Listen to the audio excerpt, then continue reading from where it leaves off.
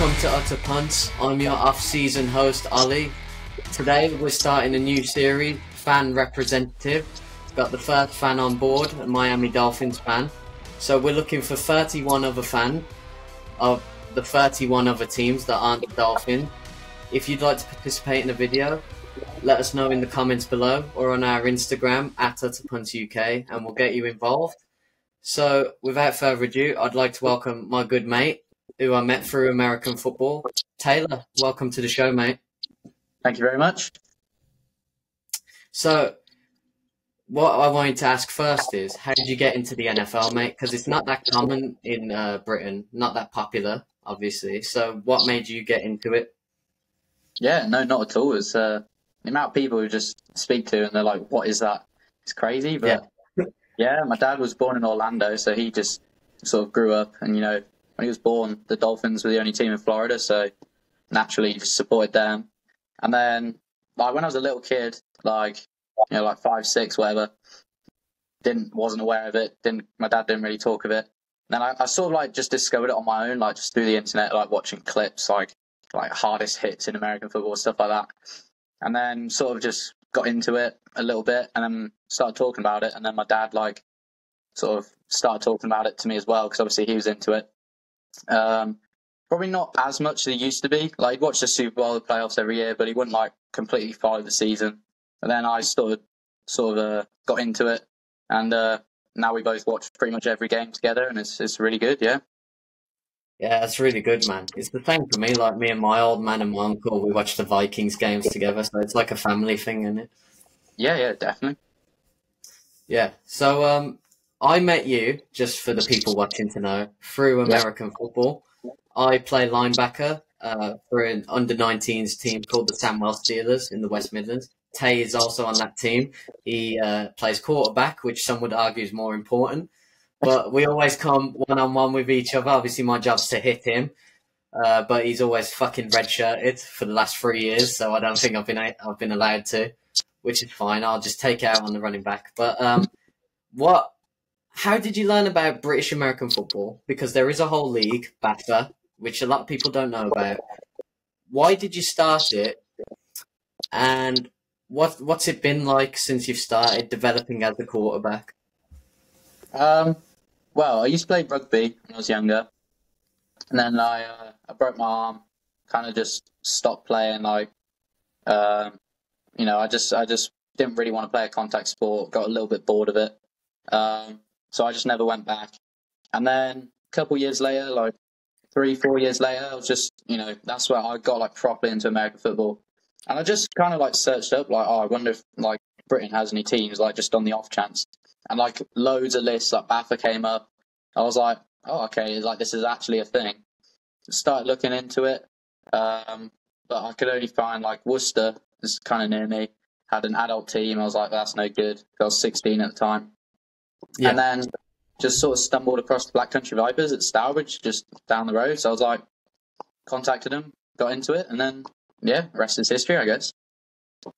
Yeah, well, that's how we met. That was your rookie season. Yeah. And I'd had one season under my belt, under 16s for the Sandwell Steelers. But at the time, they didn't have an under 19s team, so I had to transfer to the Black Country Vipers. And that's how we met. And the thing is, when we're training, obviously offense and defense split into 2 different areas, and you learn different things. You have to know the other one.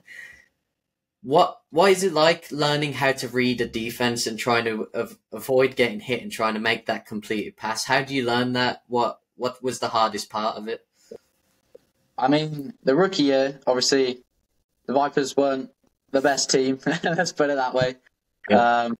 Well, I'd say it was probably a very good rookie year. Like, to start out, learn the game. All the coaches are brilliant. It was a great team to be a part of, great group of guys. And like, no one was like angry that we lost. Like, we just had a good time on the field. It was good. But yeah, I don't know. It was good to learn the game, but the quarterback position, that team, I didn't learn a whole lot. I didn't really have, like, there was not much time in the pocket. Many plays were broken, so it was a bit just chaotic all over the place. Then Vipers kind of shut down. It just kind of ended after that season. So we moved to Sandwell, both of us, and the rest of the Vipers guys. Sort of Vipers and Steelers merger, really. And then, so I had a year of experience under my belt, sort of, understood the game like now, getting confident, working on my technique. And then, I don't think we'll top that Sandwell season again.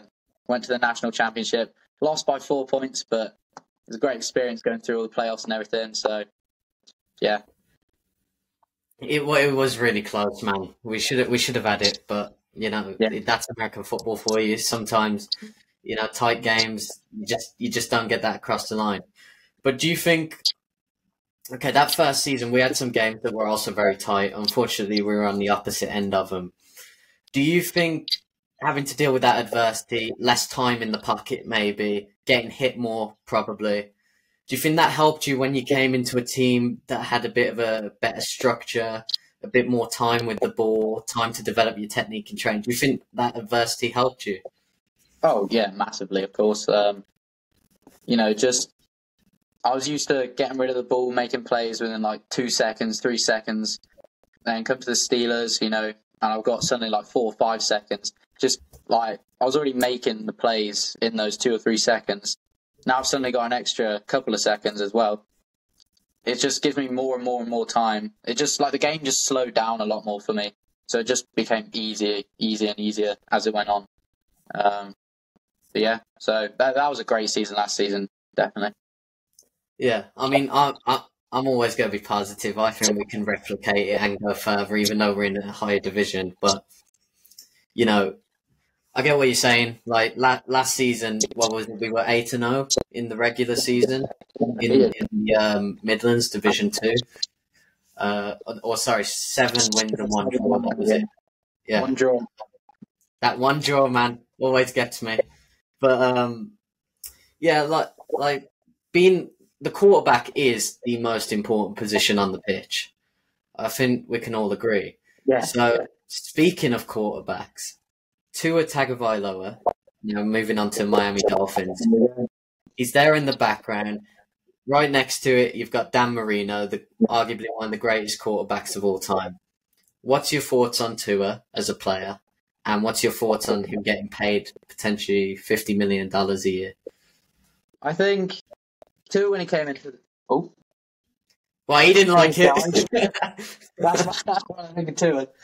Try and stick that back on. I might not say. But anyway, yeah. I think Tua's his rookie season, his sophomore season, he wasn't great. But we didn't really build around him at all. It was, lackluster squad on offense and defense, to be fair. It was pretty poor. Third year, we got Tyreek Hill. We got in some O-line help. The defense, we bolstered that up as well. So we started winning games. Like Tua's third year, we did well. Then the final game, I think we lost 56-26 to Buffalo. And that was, if we won that game, we would have made playoffs. And a lot of people started hating on Tua, going, he's not clutch. He should have won that game, everything. But I still had faith. He had a pretty good year. I think we got 10 wins. So, not a bad season at all. Then last year, fourth year, we got 1 game off the playoffs again. I think we lost to Buffalo again in the final week. They're definitely our biggest rival. Tua's beat Buffalo once in his 4 or 5 seasons. It's not great. That's another factor Finns fans don't like about him. He can't beat our division rival. At least the Jets are in there. Huh? At least the Jets are in there, mate. Oh, yeah. We have, I think we're undefeated against them and the Patriots. Well, Tua's. The post-Tom Brady Patriots. Yeah, that's true. Tua never played Tom Brady. And then last year, we finally made the playoffs. I think we made back-to-back playoffs. The last 2 years we made playoffs with Tua. So, Tua made the playoffs, but that was his controversial season where he got 2 or 3 concussions. So he never started in the playoffs. And then guess who we played? We played Buffalo, and they beat us. So first round exit. Then last year we Tua made playoffs, started his first playoff game, and we lost to Kansas City. In fairness, bit of a tough place to go to, even in the best circumstances. And it was like minus 30 degrees Fahrenheit or something like that. It was ridiculous. Honestly. We didn't play well at all. At all. Offense was horrific. Defense, to be fair, I think we held Kansas City to 13 points. Or I think it was 26 points. Not terrible against Kansas City, Patrick Mahomes. They were the Super Bowl champions, so defense played pretty well. Tua and the whole offense was just terrible. So I don't know about him getting paid $50 million. He doesn't deserve it. He's not proving it. But our GM has confirmed they will be re-signing Tua on his 5th-year extension. But we'll see what kind of deal gets done, to be honest. But I don't think he deserves $50 million at all. He deserves a bit of a payday, but not that much. Yeah, I mean, like, as an outsider looking in, there's a couple of concerns for me with Tua. It's the concussions. I know they happened in the past, but, you tend to see a trend with injuries in the NFL. It's like if you pop an Achilles, your chances of popping the other one goes up significantly. Yeah. Also, he keeps getting beaten by Buffalo, apparently, which isn't a good sign. And your win percentage against top 10 NFL opposition is really poor. I don't think you've beaten one. Maybe the Cowboys last season was the only winning team I think you beat. Literally, last season we only beat bad teams, but we beat the bad teams by like 20, 30 points every time. I mean, we beat Denver by, 70-21, something like that. So that was ridiculous. We can beat up on the bad teams, but I think Dallas was the only winning record team that we actually ended up beating, which is not great at all. Because it's Dallas, so exactly. Really it's not like the top teams either. Well, they're kind of the NFC version of you, aren't they, really, in terms of that? Last season, they definitely were. Yeah. I mean, listen, another problem with the Tua thing is, okay, he probably hasn't earned $50 million, but where else would you go? Kirk Cousins is off the market. I wouldn't recommend him anyway, as a Vikings fan. But Justin Fields has gone to Pittsburgh. Russell Wilson's gone. You could have arguably said maybe if you could get Wilson on that vet minimum and use the cap space somewhere else. But part of NFL is roster construction. And if quarterback's the most important position, you're not in a position to draft any, are you? So that's your only option, really. Yeah, I mean, that's a point a lot of fans made, because some fans are being like, get rid of Tua, don't like him. Can't win clutch games, big games, he's not clutch.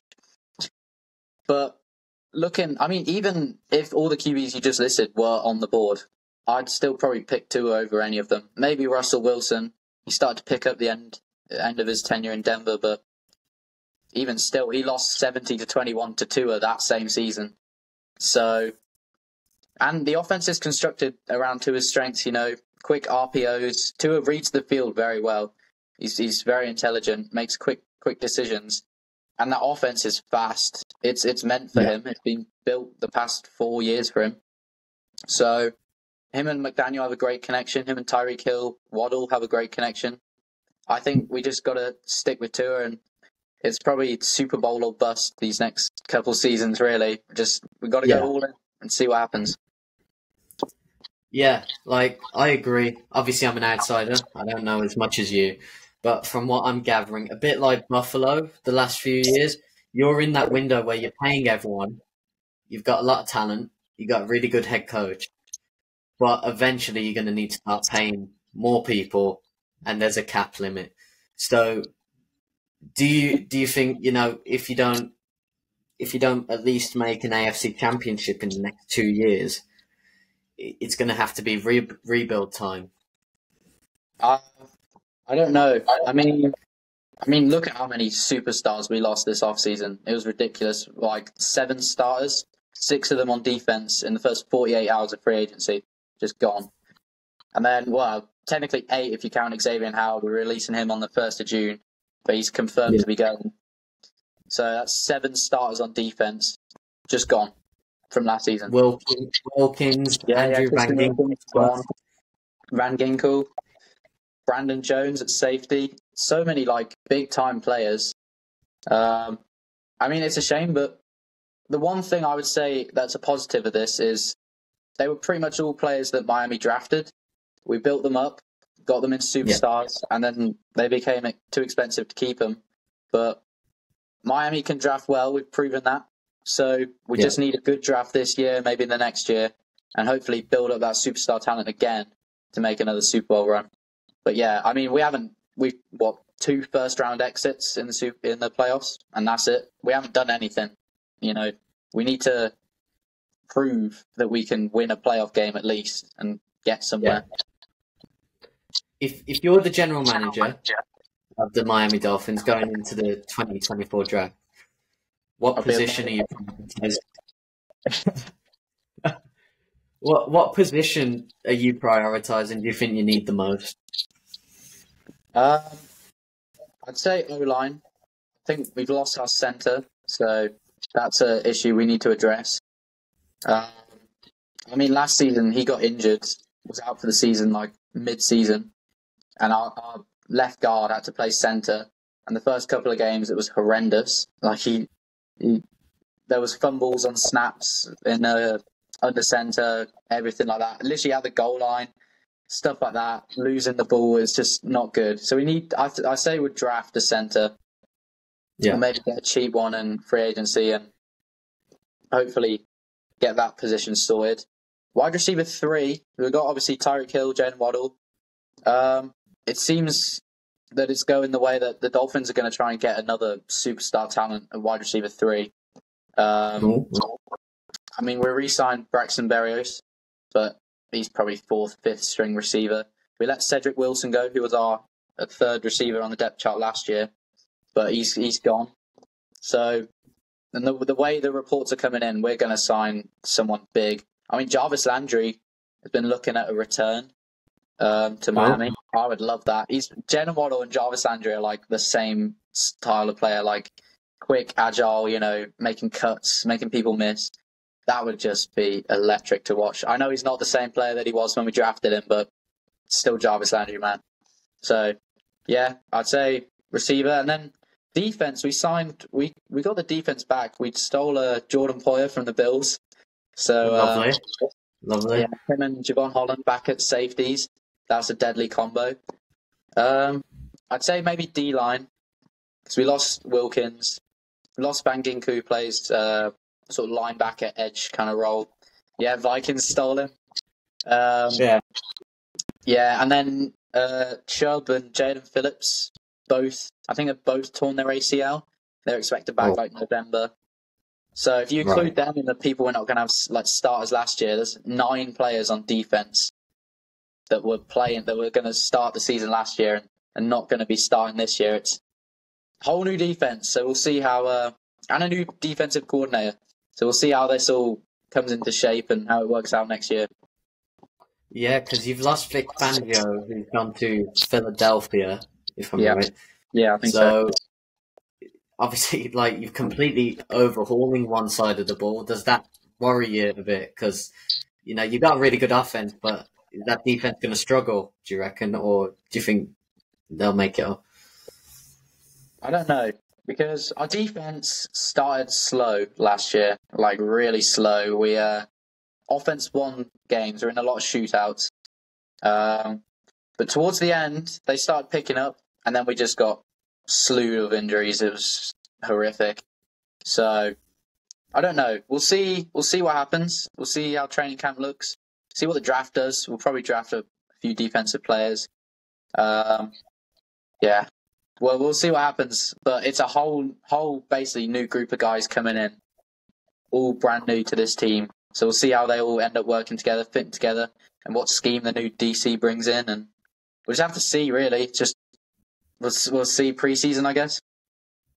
Yeah, I mean, that's what makes the NFL great, though, isn't it? Because you can have a complete overhaul of one side of the ball or an entire team. Like, look at the Texans before last season. You wouldn't have guessed them getting into playoffs, winning a playoff game. Yeah. but it happens. So you never know what can happen in the NFL. So what for you would be a successful season this year? Would it be winning one playoff game or getting further than that? We got to get further than that. Realistically, I'd say AFC Championship is probably where we need to be at. I think fans will be happy if we won a playoff game, got to the divisional round, lost a close game, whatever. I'd say that would satisfy a lot of fans, give us some hope for the next year after that. But realistically, to please Dolphins fans, AFC Championship or Super Bowl, really. I mean, that's what any fan wants, really. But it's time. We've been messing about the past 3-4 years, sort of just being just good enough to get there and sort of dying off at the end of the season. So we need to prove ourselves, really. Prove that it's working. Yeah, I know that feeling of let's just get there and then we fucked up. So let's talk a bit about your division rivals then, because you've got the Bills, the Patriots, and the Jets. Yep. The Bills have had a little bit of a similar situation to you, where they've got a pretty damn good offense, but they've lost a lot on defense. What's your thoughts on them coming up? Do you think you could top the division, or what do you reckon? I mean, we were supposed to top it last year, realistically. Everyone had us at the top. And we were there, I'm pretty sure, the whole season until the final week. And we just threw it away. But I don't know. Buffalo's kind of screwed. Like us, they lost a lot of players on defense, and I haven't seen them rebuild and get the players back that we have. I mean, I'm not an expert on Buffalo, but from what I've seen, we've definitely built better than them. We've got better vets coming in than they do. But we'll have to see, man. I mean, they lost Gabe Davis on offense, but Josh Allen's Josh Allen with Stephon Diggs as well. That's a tough offense to stop. I reckon they'll definitely be drafting some good players. I mean, Buffalo's Buffalo. They own us at the moment. They always find a way to beat us, no matter what. So yeah, they're a tough matchup, but I reckon it'll be us two battling for the division this year again. Okay, so I'm going to throw in a wild card here. The New York Jets, Aaron Rodgers, a fully healthy one. He's apparently not going to be running alongside Robert F. Kennedy Jr. as vice president. Yeah, he should be starting that decision. I saw he was contemplating it. I didn't see he rejected it. I think someone announced that it's going to be someone political. I don't know, but so it probably means he's going to be the starter for the Jets unless he pops the other Achilles. So, and they need O-line help as well. Do you think the Jets could it be a lot closer this year between the three of you? Yes. Or do you think the Jets or Jets? They kept it pretty close, and they had Zach Wilson at QB. So let's put it that way. Aaron Rodgers is a little bit of a step up than Zach Wilson, and just has. I mean, he's an old man now, but still Aaron Rodgers. He'll still find a way to win games. So we'll be tough to beat him. It'll be some good matchups with the Dolphins, I reckon. But I don't know. I reckon the Dolphins and Bills are more complete team, completely across the board. I don't know. We just got more of that superstar talent, but you can never count out Aaron Rodgers, really, can you? No, of course. I mean, he's going to go in the Hall of Fame. I mean, that's pretty clear, and he is a character. But I think one thing we can agree on definitely is that the team that's probably most likely to finish bottom of the division is the New England Patriots, who have a hell of a team that needs rebuilding. They've got a new coach, Mayo. The Belichick era's over, which you're probably glad of. Although it's been fine the last couple of years. It's pretty fun. But they've got the number 3 overall pick in the draft. They might trade them, maybe with the Vikings, to acquire more picks to rebuild. What do you think about them? Do you think they're going to be tough, better, or it's going to be easy? They're in shambles at the moment. I mean, they are, and I'm happy about it. They've had their 20 years, whatever, of success. Tom Brady, Bill Belichick. It's time for them to suck for a bit. I think the whole other 31 other teams can agree on that. They've had their fun in the sun. So they can finish bottom for a few years. I don't mind that. But yeah, new head coach, brand new, never been a head coach before, ex-player. Youngest in the league. Yeah, exactly. He's got a tough job ahead of him, especially QB situation. They've only got Zappi on the roster at the moment. I don't mind Zappi, but he's not a star. He's a QB2. He's a solid QB2, but yeah, I don't reckon he's going to get you to the Super Bowl or even playoffs. They're going to have to draft someone, I reckon. Now, whether they drop back and trade with the Vikings, like you say, maybe rebuild for a year and then try and go after a QB in the next draft. We'll just have to see, I guess. But yeah, I don't see them being that way in the next few seasons, really. Because I think their new general manager or chief scout, something like this, I saw, he was at the Packers when they drafted Aaron Rodgers. He was at the Browns when they drafted Baker Mayfield. So he's kind of been in situations where they've drafted a quarterback without having the team around it for that quarterback to succeed. Rodgers did, but eventually. Yeah. So a lot of people are thinking he's going to learn from those and drop down and, maybe, I don't know, they need pretty much every position, don't they? So getting 2 picks in the first round will help. I mean, Devontae Parker, ex-Dolphin, is their probably wide receiver 1. I saw a stat the last 4, I think, years. He's finished last, literally dead last for receivers for separation from their DB opposite him. So, I mean, he's a great jump ball specialist, but dead last in separation for 4 years running is pretty poor. So for that to be a wide receiver 1, it's not an ideal situation for a rookie QB to be coming into, or any QB, to be honest. So yeah, they need to just completely rebuild the next 2 years.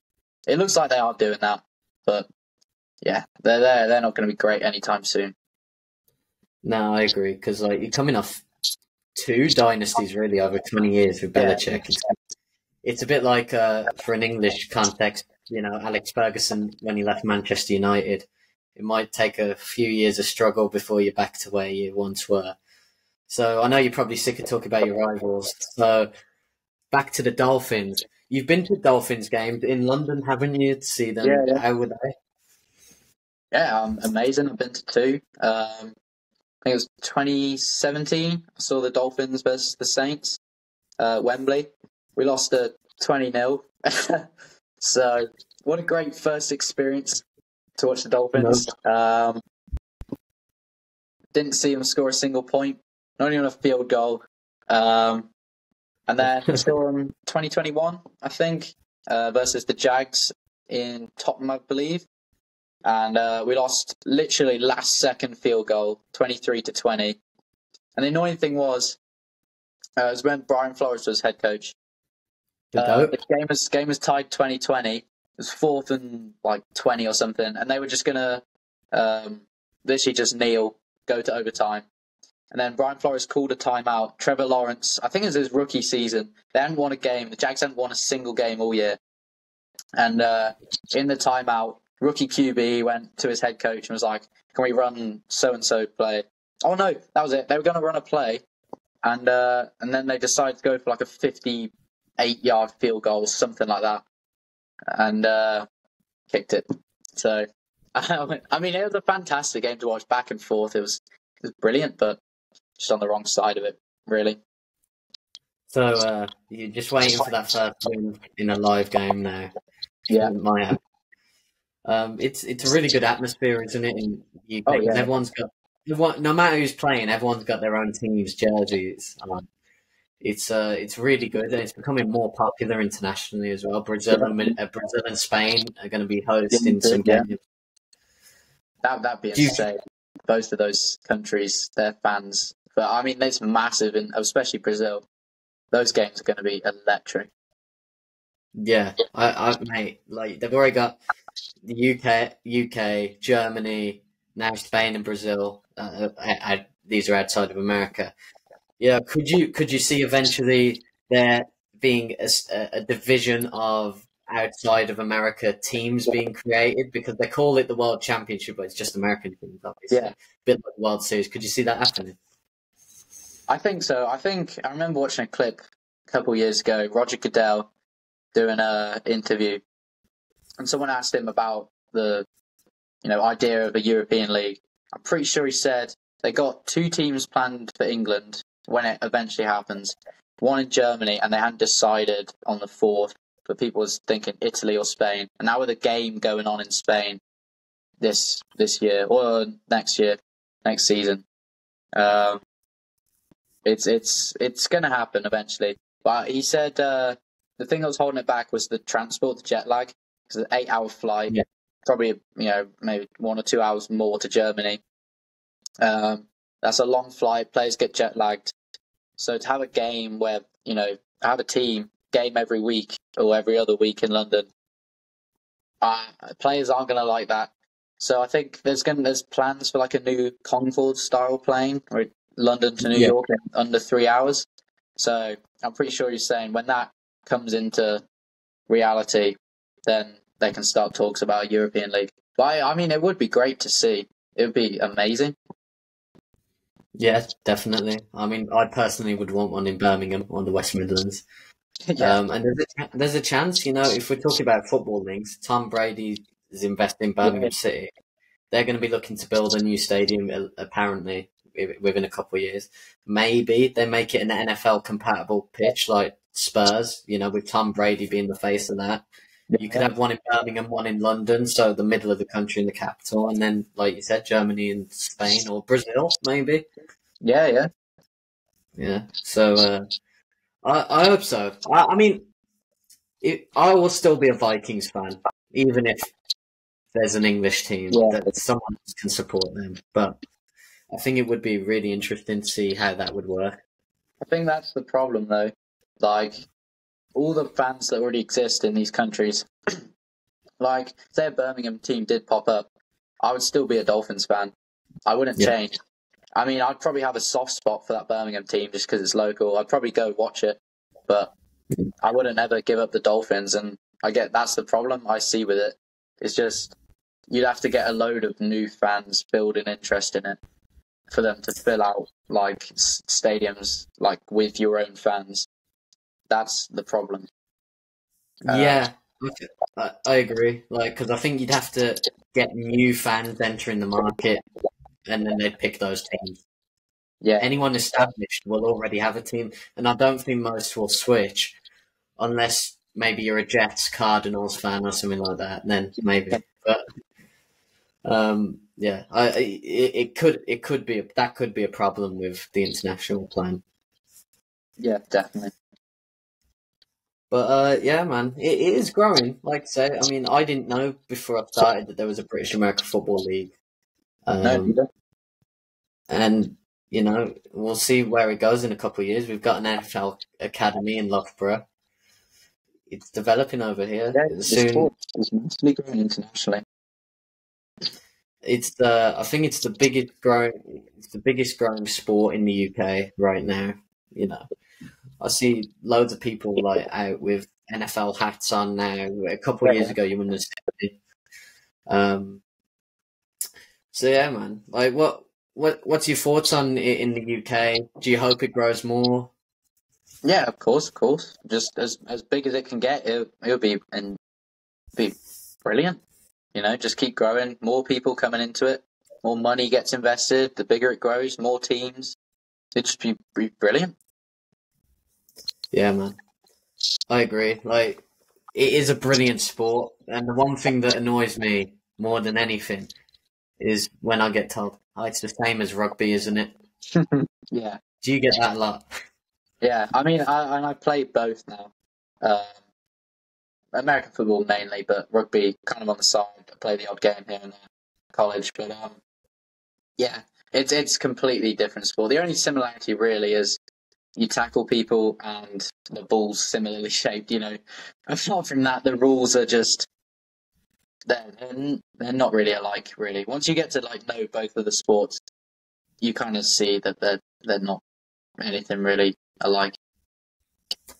Yeah, like for starters, you can't pass forwards in rugby. I'm not an expert on it, but I know that much, Yeah, and that's the whole point of an offense in American football. So, go forward. Yeah, um, and I always get this: why do you guys wear pads and helmets? Rugby players don't. But then, if the video you're on about earlier, hardest hits, watching the NFL, if you watch them, imagine them without pads and yeah. helmet. A lot of people will be dying. It's. I mean, the rules in rugby are a lot stricter on tackling.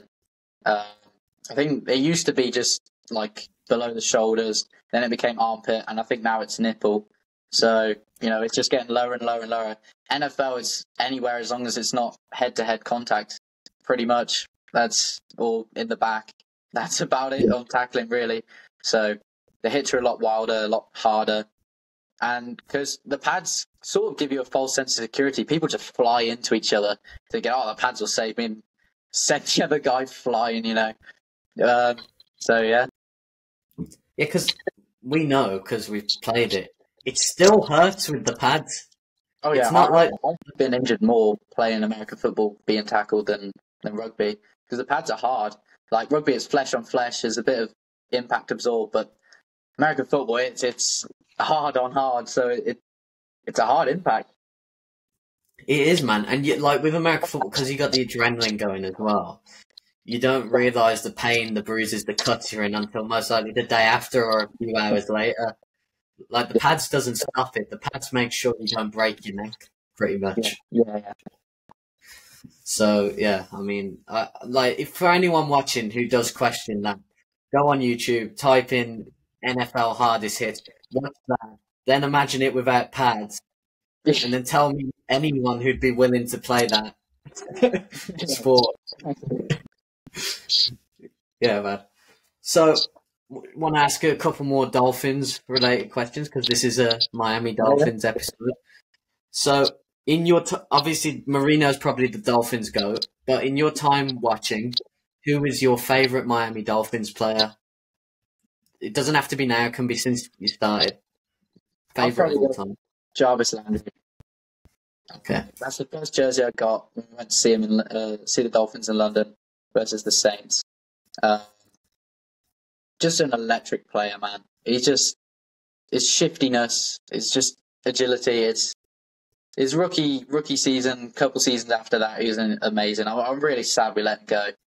And then the Browns, he wasn't the same player. And then I think he played on the Saints last year or the year before, and he just wasn't the same. It's a bit sad, but still an electric player. Like, don't get me wrong. But his first few seasons, they were just amazing to watch. It was brilliant as a Dolphins fan. Yeah, no wonder you want to bring him back as wide receiver 3. I can understand that, man. Like, yeah, sometimes you have a soft spot for a player. Yeah. For me, Harrison Smith at the Vikings, he's just signed his 13th year. It's not always the best player. Sometimes it's the loyalty and all that. So, Jarvis Landry is your favourite player. What's your favourite Miami Dolphins game you've ever watched? I think it might be the Ravens game, 2022, I think. Third week of the season. We gone 2-0. The Ravens were also 2-0. And literally, it was my dad's 60th birthday, the day before the game. Well, yeah, the Saturday. We climbed up Ben Nevis on his birthday, middle of the night. Came back down in the morning, about 7 a.m. Drove home, was awake all day, and I was literally like falling asleep. I've been up for hours climbing up Ben Nevis, and I'm like, I've got to stay up, got to watch the Dolphins game. We go down 28-7, and it's in the fourth quarter. 13 minutes to go, I think it's 28-7. And I'm like, my dad's stopped watching. He's like, oh, I can't be bothered to watch this anymore. I was like, now I have faith. I always think it's never the faith, man. And then I think Tua hits Jasicki the back of the end zone on 3rd and 13 or something like that. And it's 28-14, about 12 minutes to go, and I'm like, there's still time. 2 touchdowns. It's not out of the question. I think we score. I think it's a Tyreek Hill deep touchdown. So I'm like, 28-21. you know. And then the Ravens score, it's 35-21. I'm kind of a bit like, you know, there's time's running out. And then Tua hits Tyreek again, deep bomb, length of the field. So it's 35-28. I've got faith. And then he hits Waddle for a touchdown.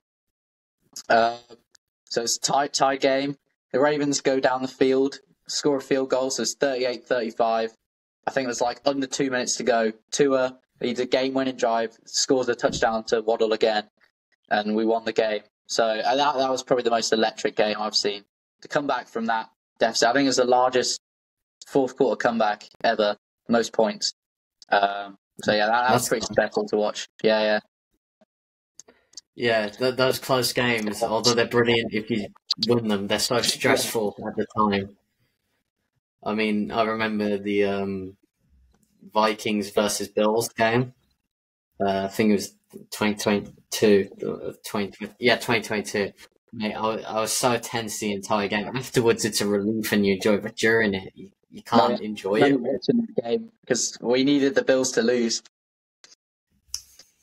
Yeah. Yeah. I think did Justin Jefferson make that like one-handed grab to like get the first down or something like that on fourth down? Yeah, it was 4th and 18. Yeah. And obviously he needed that or the game was over. And one-handed brought it in. I didn't think he caught it at first, and then the replay was just insane. I mean, he's a special player. Yeah, I hope we extend him. But yeah, you should, definitely. I mean, one thing we have in similar, the Vikings and Dolphins, is we probably have the top 2 wide receivers in the league. People can argue whichever way, but they're both brilliant. Yeah. Tyreek and JJ. So, you know, we got to use them. And the quarterback situation at both teams has been a little bit uncertain at times. It still is for us. You're probably going to commit to Tua, so, you know, hopefully you make something of it. Yeah, definitely. I hope so. You know, since I've known you, we've been close, but not quite there. We're getting there. We just need to get over the hump and win a playoff game, really. Yeah. So another thing I wanted to bring up is me and Taylor, we went to the Jags versus Broncos NFL game in 2022, was it October? Yeah.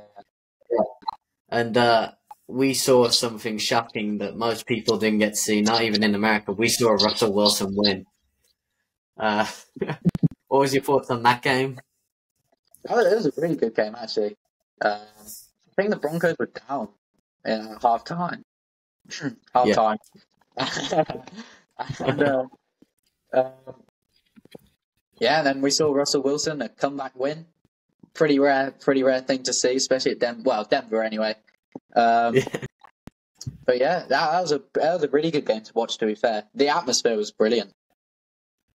Yeah, man, it was really fun. Like we met some Broncos fans and they were lovely, and it's really good. Yeah, they were, and it's really good getting like the American perspective. Apparently, they watch all our shows, British TV shows like Downton Abbey, and we watch American shows on Netflix.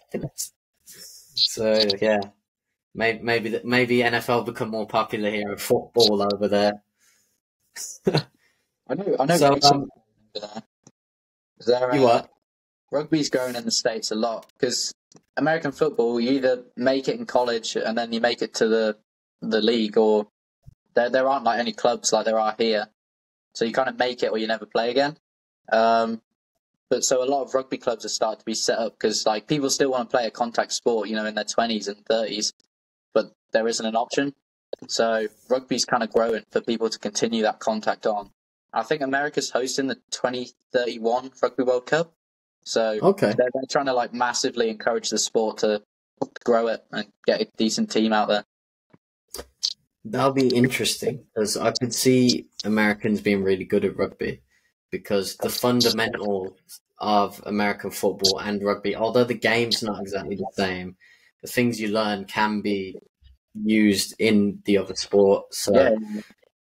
I mean, we've seen it like guys we know who played rugby before and then they've come to the Steelers or the Vipers and they've done really well because they've got that base skill set. Yeah, well, probably better than people just who like interested in football and starting out because they've got the fundamentals, like you say, of tackling and passing the ball. Although it's not the same, it's still ball skills. You know, like how to hold a ball and how to secure it and everything. So, just yeah, definitely the sports have interlinking qualities that are like useful in both. So, if you've played a contact sport before, it definitely helps to transfer over. So yeah. Yeah, definitely. It'll be interesting to see how rugby develops in America because sports they're not unique to their own country. It's a global thing now, and different sports are developing in different places. So yeah. So, I'm going to ask one last thing. So, for anyone who may want to play American football in Britain, UK, Ireland. What advice would you give them going into it? And do you think it's a good thing for them to try? Yeah, of course. Not even just football, just any team sport is brilliant to get into. Like the friends you made, like me and you, and just it's just a great place to be. Just on a team sport, just the camaraderie you get from it, and like you're getting fit while having fun. It's just a great thing to do in general. And football specifically, the experience I've had, like Vipers and Steelers now, like there hasn't been anyone who's been horrible. Everyone's been super chill, just nice people. Everyone gets along, has a laugh. We all talk outside of the team, like outside of training. Like it's just a good thing to do. And like if you're unsure about it, just go down to your local club, wherever that is, and give it a go. Like you're only one way to find out what it's like, and it might change your life. It's changed my life. It's taken over my life, but I'm not complaining about that. Yeah, there are dozens of teams playing at under 16s, under 19s, women's and men's adult teams. So if anyone's interested in joining up, look up for local American football teams in your area because most likely there is one or one close by, and give it a go because it is growing. It's becoming more popular, and you never know the people like Taylor said. You never know the people you're going to meet. What path it may take you down. It might get you closer to the NFL. So yeah, definitely do it. So I'm going to ask you to end on this Dolphins episode representing the fans. I want to ask, what's your record prediction for this season, and how far do you think you can go? I reckon 17. No, I'm joking. I don't know. I reckon 11, 12 wins. I'd be happy. I wouldn't mind that. Okay. I'll go 12-5. That should be the target, really. That should be enough to maybe win the division. I'd say, hopefully. Maybe even get a first seed in the playoff. We were first seed for a while during mid-season, and we kind of just fell off at the end. So we can get over that hill and just get there, win a playoff game. I reckon most fans will be happy, but the real target should be AFC Championship or Super Bowl, really. That's where we need to be aiming for. We need to be getting to. So there we go. We'll put it on the record. 12-5 is Taylor's Miami Dolphins prediction, and AFC Championship minimum. Yeah. Yeah, should be. Well, mate, that was a great first episode representing the fans. Like I said at the beginning, to anyone watching, if you support a team that's not Miami, drop us a message on our Instagram, in the YouTube comments. Get in contact. We'll do a video like this. We'll talk about it. And if you want to get involved in one of your local teams, check them out because it is a brilliant experience. Please like, subscribe. It'll help us out massively as we're trying to grow this UK American football community. Taylor, thank you for coming on, mate. It's really appreciated. No, thanks very much for having me. It's been brilliant. Right, I am your host, Olly. This is Utter Punt. Have a great day.